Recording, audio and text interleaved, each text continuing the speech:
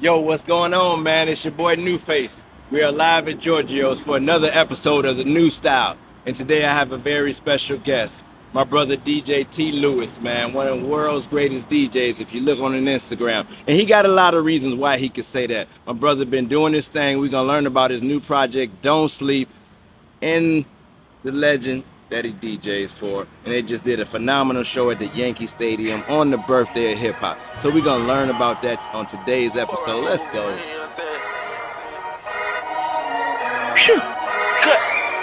Wolverine, Wolverine, Wolverine, Wolverine, put that beam, cook that clean. Yo, we are back, man, with another special episode of the Nustyle. I have a very special guest in the building, man. One of my personal favorite DJs. And when I say that, I'm not talking about on Instagram. I'm not talking about when I see it on TV. I'm talking about when NuFace was there in the club, really spinning records, really seeing the people have a great time. And be on Instagram playing some new music that we're going to talk about, but he be doing his thing. And honestly, I think he's the most humblest guy ever, because we're going to get into it because he can really talk his shit. I see he got on Instagram, world's greatest DJ, but we're going to find out why. Today we got my brother DJ T. Lewis in the building. My brother was hopping, baby. Man, welcome to Georgio's, fam. Hey, man, it's a beautiful store, man. It's amazing. I like it, bro. And we actually got this new shoe wall because you're our guest today. This wasn't here a couple weeks ago. I like that. So we wanted to make sure. I got a NuFace rug. We got this Georgio's here so you feel like somebody. We got ice breakers, water, Rap Star energy drink in the building for our very special guest. So I want to let the people know where you from. I'm originally from Jackson, Mississippi, man. Born and raised from the North, man. The North of the Jack. So I'm a hip hop fan. So when I think Mississippi, I think Crit, I think David Banner, I think my brother Carlos Miller, man. What's some other names that need to be coming up when somebody say Mississippi besides T. Lewis? When they think of Mississippi, they need to think of my brother Lil Wayne, man. He rest in peace. That was an artist I was working with out of Jackson. We did amazing numbers. We were on a great run. Unfortunately, he had an untimely death, and you know. Well, I know you definitely got to be out here making them proud and continuing the vision. Oh yeah, that's one of the main influences, man. Because there was, you know, a lot of this move to Atlanta was in part of helping his career. But gotcha. I mean, when you think of Mississippi, man, we've been so under the radar that, you know, it's a lot of stuff that goes on. Like we got an artist there now by the name of Nico. He's doing amazing, bro. I'm talking about visual talent on YouTube and stuff like that. They made. I'm talking about crazy. Got a crazy fan base, bro. Travel. Tap into him. Yeah, man. You Nico. First. I got my man Coke. He did the intro to my album Don't Sleep. I pretty much use him for all of my projects. Yeah. Let me think, man. I want to mention somebody before that a lot of people can remember. The Joker. Oh, nah, I remember that name. Yes, indeed. The Joker is from Mississippi. Yeah, you feel what I'm saying? I didn't know that. If they go back and look on YouTube, we gonna put this on there. I did a project film called 2 Weeks Notice, and we went World Star. But Joker was already doing crazy numbers, bro, out of Mississippi. You feel what I'm saying? And of course, we got our legends like, you know what I'm saying, Boo Rossini, Kamikaze. You know what I'm saying? I remember Boo Rossini because he on the cover of my concentration camp with Young Bleed, CeeLo, Rossini. Man, that concentration camp, man. So we've had that run, you know. Then I also, you know, speaking of Mississippi, I gotta give them much respect to the legendary Malcolm Records. Oh yeah, see, that's the thing. That's right in the heart of Jackson. You feel what I'm saying? So let the people know about that. Exactly. That's what we're here for. If you don't know about Malcolm Records is responsible for some of your most favorite gospel tunes. You hear what I'm saying? I'm talking about one of the most legendary labels that's been around for the test of time. You feel what I'm saying? Based right out of Jackson, Mississippi, man. You feel me? I'm talking about catalog is insane. A majority of your Southern gospel music comes from that label. You feel what I'm saying? Shout out to the Couch family. You feel what I'm saying? Well, yeah, man, you know. That's what we're here for, to learn about the history, man, and stuff that we didn't know. A lot of people call me a hip-hop historian and all that, but it's not about what I know. It's really about what I've learned. And that's what I do and try to show people and teach people.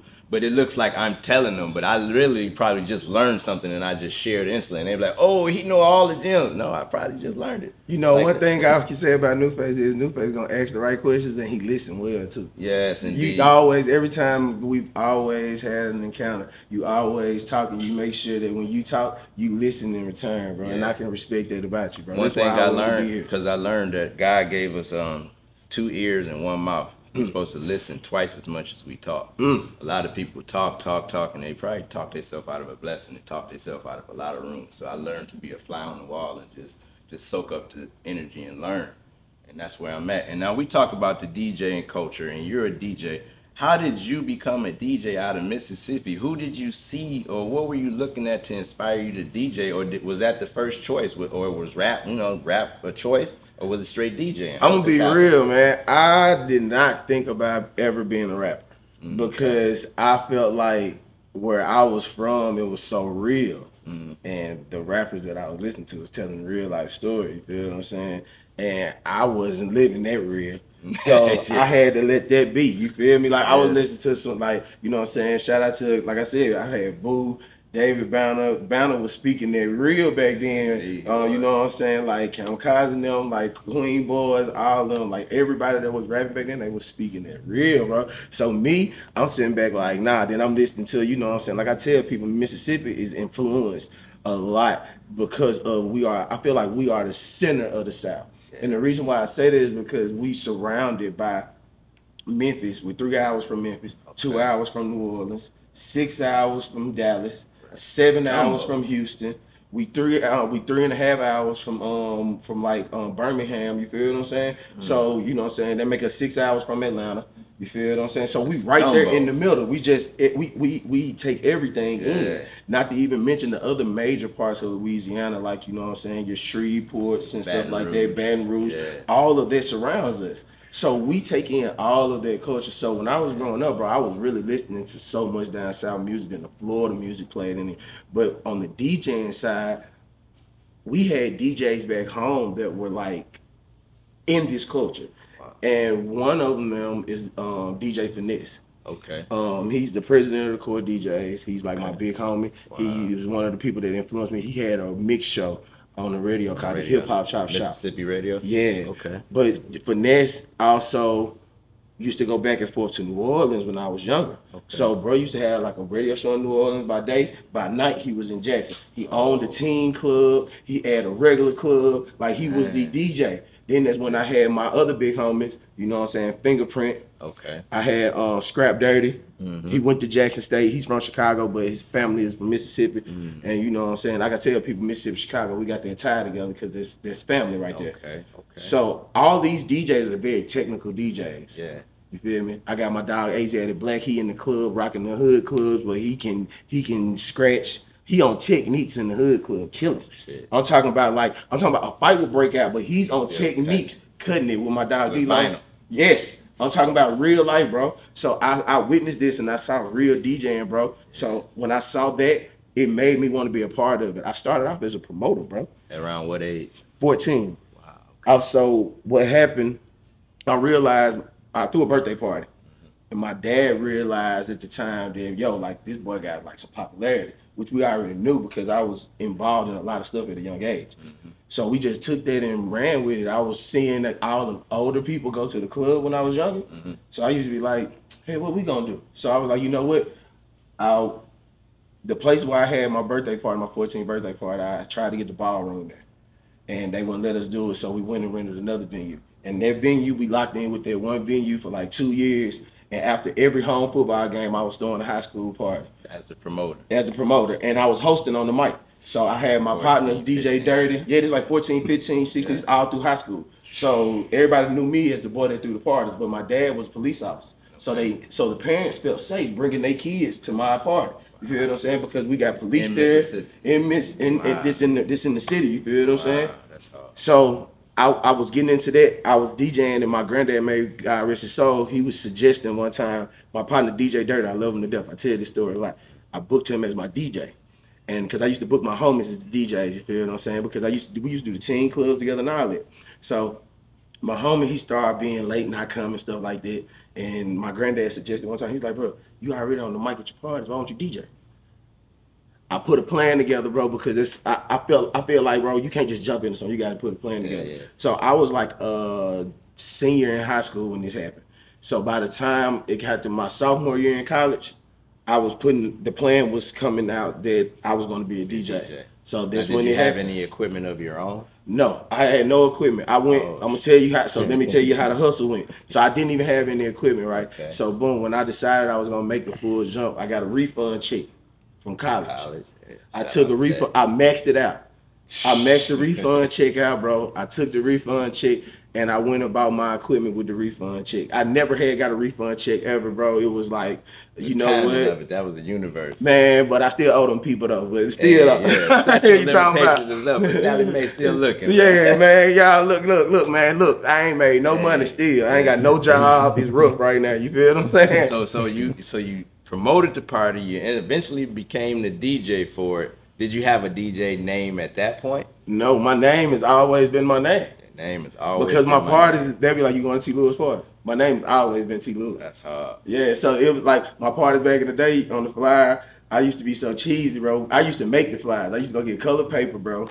I used to go make the flyer, print 4 flyers on one piece of paper, cut them, give them to my partners. We going school to school, hand to hand. I'm telling you, bro, I'm real life involved in this culture, man. I really was on the computer on Microsoft Word, you feel me? T. Lewis Productions or T. Lewis Presents. Put some little dancing people on there. Yeah, I was really outside like that. Was there any DJs, you know, you named some that were kind of giving you some tips too as well as DJing, or were you just like, I'm gonna fill this out and figure it out myself as far as record selection, as far as the timing of it, you know, there's the BPM or mixing this song with this, or you just playing like, I'm just playing with the people going off of or what I like?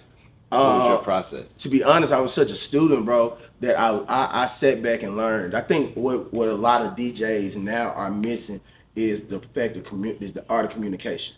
Okay. They have the ability to sit back and watch and imitate, but they don't have the ability to understand. And the reason why I say that is because so you can sit back and watch somebody mix Boosie Wipe Me Down with Gorilla, F&F. Okay. You know what I'm saying? But if you don't understand why they mix that song together, when you do it, it's not gonna hit the side. So that's why I tell people, a lot of DJs, you gotta have that conversation, bro. So I was always a student because, like I said, I was always into the culture. So I was always watching DJs. I remember I would go to like we would have these award shows because the gospel culture and the blues culture is very big in Mississippi. So we would have the Mississippi Music Awards, the Jackson Music Awards at least. And I would go and I'd just sit next to the band and watch the band play. Even though I played in the band, but I'd just sit next to the band. I'd sit next to the drum, I'd watch the techniques. So a lot of times I would watch how they would sync stuff, how they would sync songs and the timing and stuff. And honestly, I was involved with the marching band at such a young age that my timing is a little bit different. It was really honestly a God-given talent that I got, bro. So I took what I saw, my God-given talent, and I went and asked questions. Instead of saying, hey, teach me this, I went and asked questions like, so if I mix this song together and mix this song together, what you think it sound like? And then so, now, you know, I was around my homie, like my partner DJ Finesse, he had a studio right down the street from the college I went to, Jackson State. And man, honestly, bro, I would pull up on him, like I would get out of class, I'd be like, hey bro, can I come down to the studio? He'd be like, yeah. Man, I go down to the studio, he'll have me, he'll go pull some wax out, and he'll be like, here, go have it. I'll never forget, he pulled out C Murder, Fuck Them Other Niggas. Shout out to KLC who produced that. Big bro KLC, I love you. So I'll never forget, he pulled them out and he was like, here, have it. So I was learning how to beat juggle. And I was bringing the records back. And he just shut the door. He just shut the door. But that was what I was on, you feel what I'm saying? So it was more so a question-based thing with me. And then once I figured out my own style, that's when I started incorporating the things that I learned. You know, and I think that's what makes me such a DJ, because it taught me how to think as well as a DJ. Wow. Now, and that's DJing. So what about musical influences? What type of music were you listening to personally, like your personal favorites outside of Mississippi? What were some of your things you remember listening to? I love listening to everything, honestly, bro, because to be honest, me living in Mississippi, bro, I never thought I was gonna leave Mississippi the way that I have. I'm blessed, bro, you know? And it's like, I remember, I tell people this all the time, it's so funny, bro. I be like, man, you know, when I was growing up, bro, I travel to all these different cities now, and I'm like, bro, the only thing that I can relate to these cities is what I used to watch. You know what I'm saying? That's a fact. So I grew up watching Boys in the Hood and Menace to Society, and you know what I'm saying, all the West Coast movies. You get to South Central, South Central, you feel me? Like, oh, I'm sitting up here looking at all this. I'm like, okay, then Randy done this. Oh my God, like but at the same time, that music that I'm listening to on there, like it's so crazy me being down south. Like I'm a Jay-Z fan, I'm a Dipset fan. I love that whole New York flavor. Because how they can rap and they can paint the picture of what it looked like. And we saw it so much. Yes. But I love Southern hip hop. I feel like when I was growing up, I mean, I heard it so much. It was such an influence to me. But the sound, just the whole cadence, just the whole feeling that we put into Southern hip hop is totally different from everywhere else. So that's how everything has influenced me, from the north to the west to gospel. Like I said, I played drums. So I played in the marching band, so I'm very well diverse with music, because we played, shout out to my band director, Joe Mitchell, my high school band director. He just passed recently, but he had us, I'm talking about, we were playing Total Praise. From Total Praise, we'll go play Overture for Been Here. Then that's when we'll play the regular rap tunes. We were very diverse getting ready for college. So that right there opened my music path so much, because we were playing these songs in the band. What was I going to go do? Let me go hear the real song. I want to hear the real song so I can see what the drum part is, because I play snare drum. So now we can go back and put this real drum part with the band drum part, so it can sound similar to the song. You feel what I'm saying? Take note, man. Take note. Sit up there and watch and learn, and then you'll put yourself in a position to be one of the greats, because those are the ones that took notes and listened. Definitely. And we talk about, you know, you got a new project out, and we talking about DJs as well, but like, tell me, if I pull these out, like, what did you know about this gentleman right here, or that movement? Clue. Desert Storm, man. So listen, growing up, right, I'll never forget Clue. I apologize. I was never able to buy one of your tapes. You feel what I'm saying? Because that was just not coming down south. But I was definitely a fan, and a lot of songs that I downloaded off of LimeWire, they came from him.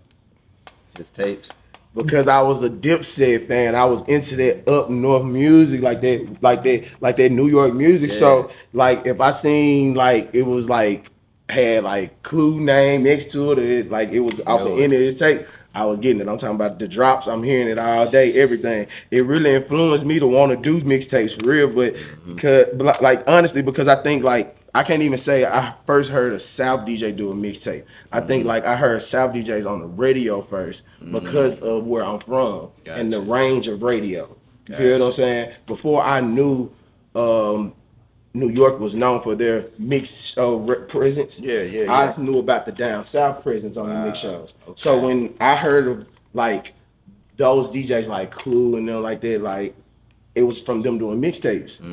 And them, like, I never even honestly understood what it was growing up. I was just a kid in high school downloading music off LimeWire, because that's where I knew to get my music from. Them blank CDRs. Yeah, man, listen, bro, you know what I'm saying? I ain't gonna lie, man. 50 pack of 100. Man, listen, I was the guy, because I had the plugs with the radio, with the music guys too, bro. So they were bringing me like the CDs, man. I was healing the hood, bro. Oh man. If I had it, my neighborhood had it, bro. You feel me? Because I was the guy with the music. I was throwing the parties. I'm making MP3 CDs and all, man. Wow. So if we talk about DJs and doing it for the culture, and if you were to just put your personal favorite, not top or greatest, but your personal favorite DJs, what would those three be? Don Cannon. Affiliates. I gotta go. I got so no order. Don Cannon, DJ Mr. Rogers. Ooh. Rod Smooth from New Orleans. Of course, my big homies from the crib. I put them against a lot of folks. DJ Finesse, Scrap Dirty. If you don't know who Scrap Dirty is, you need to go look them up. Violator All Star. You feel me? Slum Village. All that. Go look them up.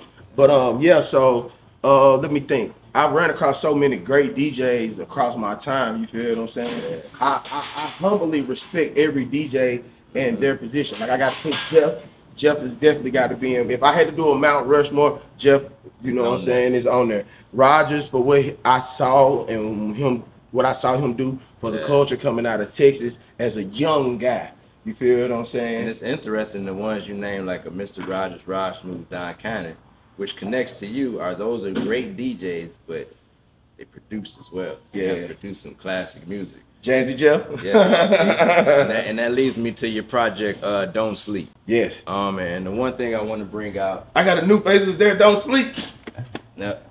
But I'm going to say, Lord. I want to talk about the connection, and maybe you'll get it. There's a connection between Don't Sleep and this Outkast, because on here, Claiming True, it's a brother by the name of Big Rube, who does the intro. So let the people know, because when I listen to Don't Sleep, one of the last voices I heard was this brother Big Rube. And for me personally, it's like when somebody drops a tape and they do something like that, and they add somebody of the culture or somebody important like a Big Rube, well, maybe somebody of this generation probably don't get it. Yeah. But there's a legion of people that do understand it and be like, that's hard. That's hard. So how did that process come to get him on there, and what was that about, and what was that important to you? Man, honestly, Don't Sleep is an emotional project, bro. And that's just me being real, bro. Don't Sleep was a project I put together, bro, feeling like that everybody was sleeping on me, from DJing to, you know what I'm saying, producing, bro. And I was working on this project for over 3 years. I was supposed to put it out like twice. We lost it once. Just recently when we started tour, we lost the whole entire project. You know what I'm saying? I went in this project that you're hearing right now. I literally, from April 1st all the way until the release date, I went and redid the entire project. Made new beats, sent them out, did new songs, came up with new concepts, everything, bro. Man, so speaking of concepts, one of my favorite concepts is on there. Maybe you'll see here. What we got here? Wolverine. So let the people know why I would bring Wolverine out Wolverine, here. That's track 7 if I'm not mistaken. That's that was my first single off of Don't Sleep, featuring Shot the God and my brother Scully. Come on, man. Wolverine.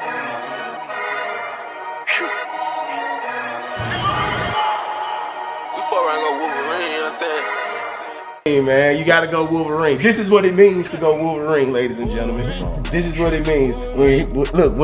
When they come out, you need to be fearful of this guy right here. So when you get ready to go Wolverine, they need to fear you. So what was it like putting that song together, and why was it called Wolverine?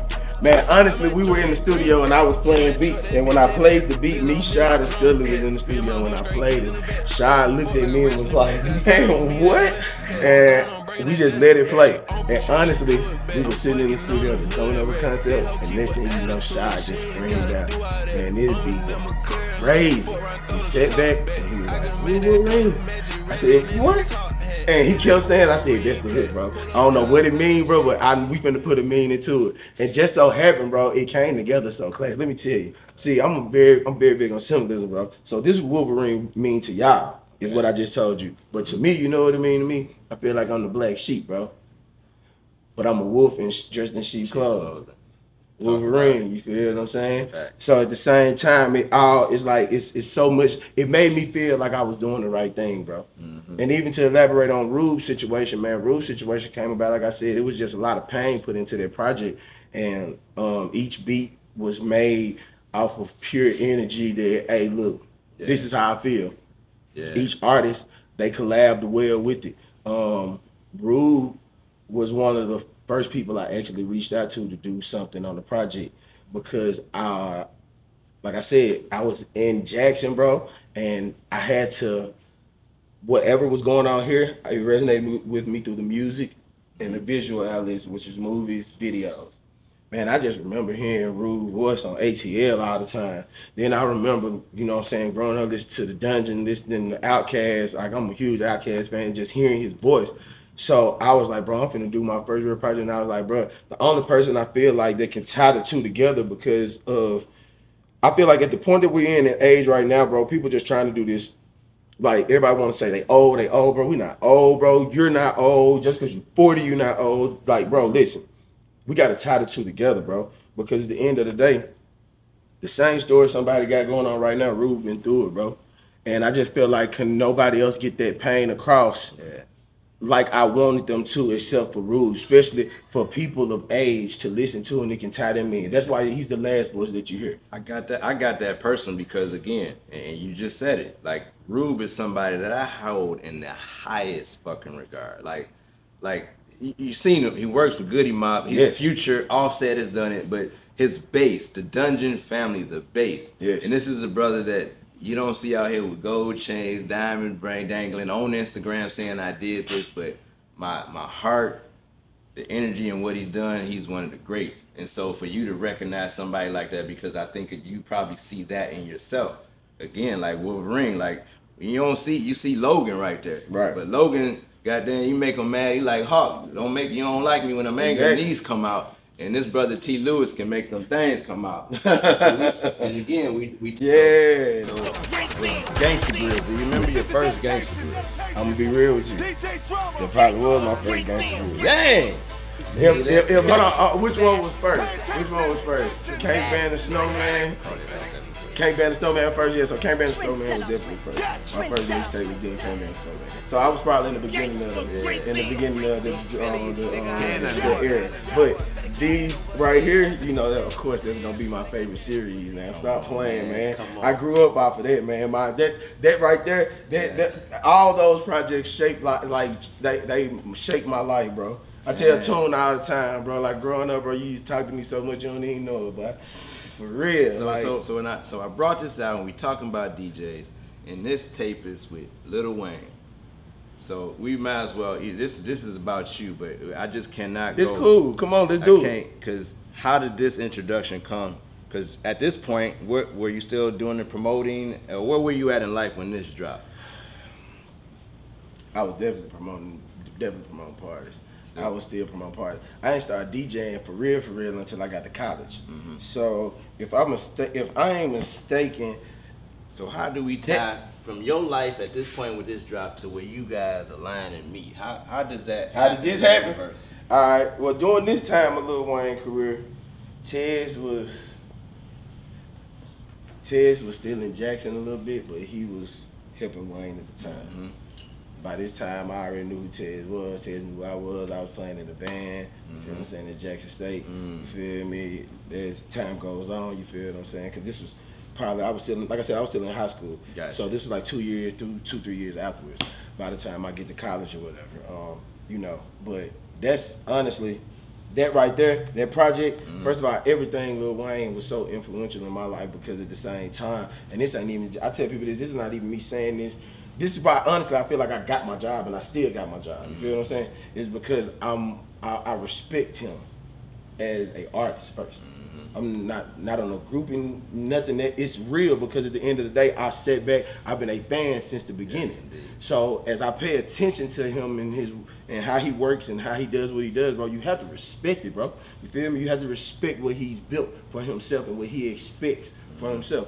And that has made me feel the same way about myself. You feel me? You learn from that. You learn from that. You pick it up. This energy. You feel me? So at this point in time, I'm sitting back thinking like, man, you know, I want to work with bro one day.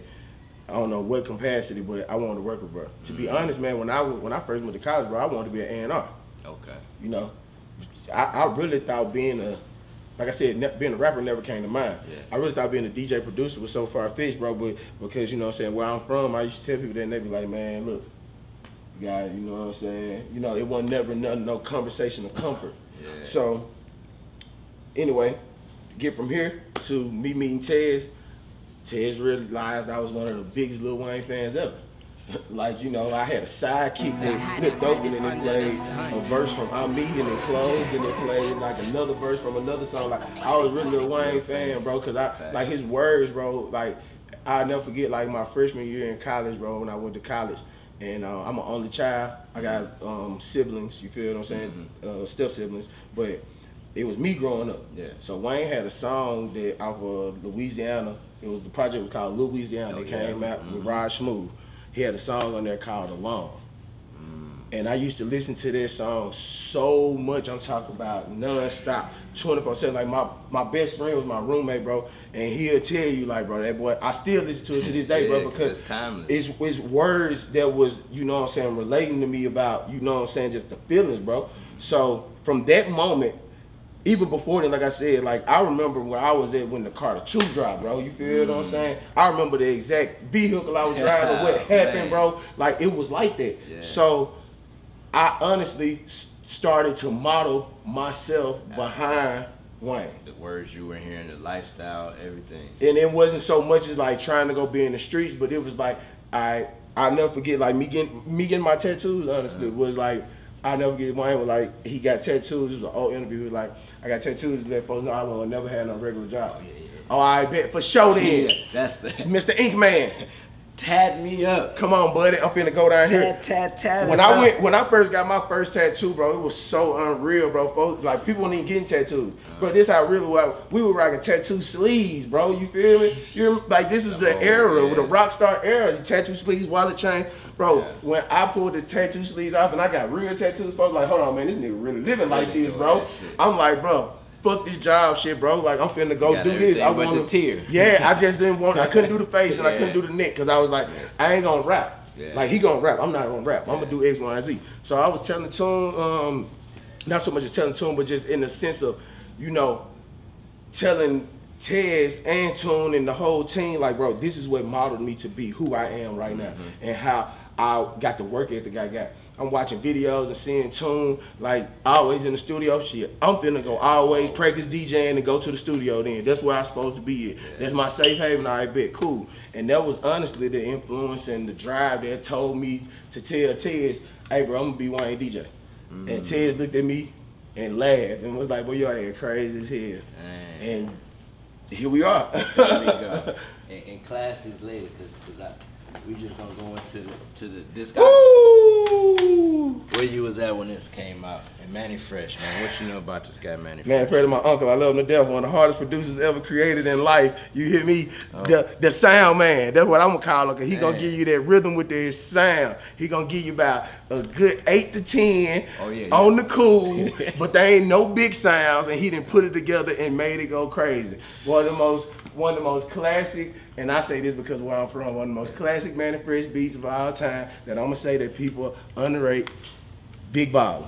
Oh, come on, man. I played in the band, so I gotta do that. So let me go, Juvenile 400 Degrees, where I was at when this dropped. I was in the Jack, I was riding around my big cousin, Darrell, shout out to him. I'll never forget it. We were going back and forth to the city because I got family in New Orleans. I'll never forget it, popped off. We was sitting around here listening from top to bottom. But then when 400 Degrees dropped, after 400 Degrees dropped, I remember where I was at when Turk dropped, with Tease, Bows, and Breeze. I remember where I was at with B Jizzle. Come on, man, stop playing with me, man. I'm really living like that. He Hot boy. How he live, man. Get how you live. Listen, I'll never forget being underage trying to go to Bebop by this, but I couldn't get it, so I had my cousin to go buy this right here. Hot girl watching the video 37,000 times. You feel me? White t-shirt, tees, bows with some fresh breeze. When they get too messed up, you go get the little white paint, put it on there. Oh man! Then we go into this one. With the Artie, the block is hot. This right here changed the game right here. You feel what I'm saying? So I tell you, this got signed, and I know you was there because it was Reginald's birthday party. Oh yeah, when we was at the Manny was DJing too. Juvie was there. 2 Chainz came, and I got the thing. I think I got that picture when we was up top in the booth. Listen, hot. Look, this the one right here. Fuck the world. You listen, that's what I've been to say. You got Fuck the World on here. You got Keisha. Man, come on, man. Of course, Block is hot. Yeah. Hold on, it's one missing over here though. Uh-oh, what you talking about? What you talking about? It's one missing on here though. Hold on. It might not have been on here. Nah, it wasn't on here. It wasn't on here. It was It ain't lights out, is it? Grown man, boy. Ooh! Oh, yeah, grown man.